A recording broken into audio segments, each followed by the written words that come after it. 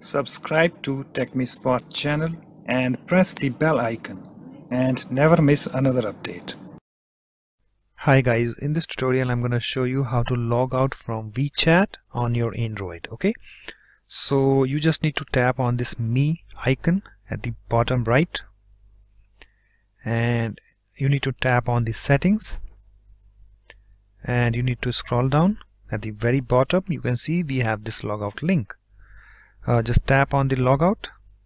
You can see we have this message. Logging out will not delete any data, but you will not receive a notification when receiving new messages.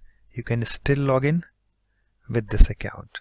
Okay, so just tap on the logout link. You can see it's logging out.